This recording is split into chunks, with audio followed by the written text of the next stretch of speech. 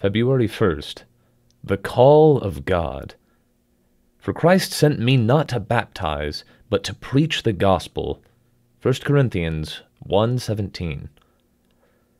Paul states here that the call of God is to preach the gospel, but remember what Paul means by the gospel, that is, the reality of redemption in our Lord Jesus Christ.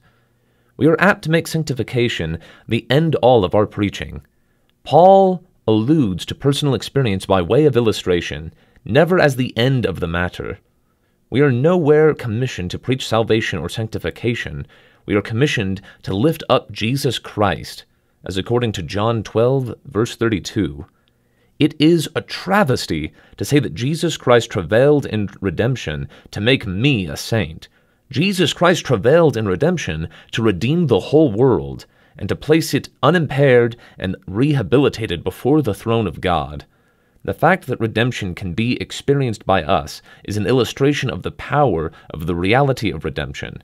But that is not the end of redemption. If God were human, how sick to the heart and weary he would be of the constant requests we make for our salvation, for our sanctification. We tax his energies from morning till night for things for ourselves, something for me to be delivered from. When we touch the bedrock of the reality of the gospel of God, we shall never bother God any further with little personal plaints. The one passion of Paul's life was to proclaim the gospel of God. He welcomed heartbreaks, disillusionments, tribulation, for one reason only, because these things kept him in unmoved devotion to the gospel of God.